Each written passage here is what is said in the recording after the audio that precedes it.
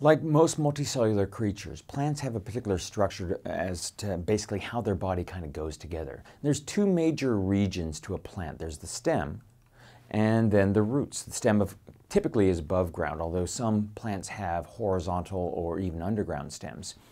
And they generally are helping support the leaves. Then the roots are typically below ground, and they're specialized to absorb water and other minerals from the soil. They are connected by vascular tissue that helps transport the materials being created by the leaves and the stem down to the roots and transport materials from the roots up to the stem and leaves.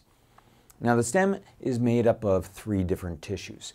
There's the dermal tissue that is kind of like our skin, and it protects the underlying other tissues. The ground tissue helps give a little bit of structure, but sometimes it's involved in doing photosynthesis.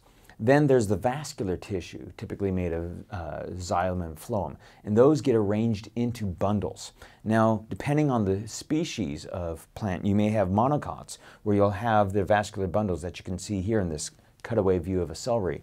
You can see they're kind of scattered somewhat randomly, versus the rings of vascular tissue that you'll see in dicotyledons, or dicots. Now, in the stem, you'll have these regions called nodes, and that's where branches will come off of, and you'll have the leaf coming off of there. And the leaf you can see here is held on by the petiole to the stem. And you'll also have what are called buds, where new leaves or new branches could grow from. The internode is the region between nodes, hence the name inter, which means between a node. Roots, on the other hand, they have one primary root with a bunch of secondary roots coming off of it, with thousands of root hairs coming off of individual cells. And the purpose of the root hair is to give a much greater surface area to volume ratio to allow the plant to absorb a lot more water from the soil.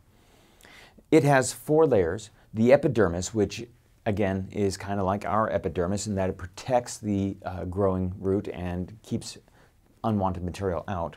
There's the cortex, which is usually used for the storage of food, such like the cortex that makes it much of a potato. Then there's the endodermis. That's a thin layer, a single-celled layer that helps control what can come in and out of the vascular bundles. This is your last security station, essentially. And it has this layer called the Casparian strip, which forces materials out of the cell walls and across the cell membrane of the endodermis.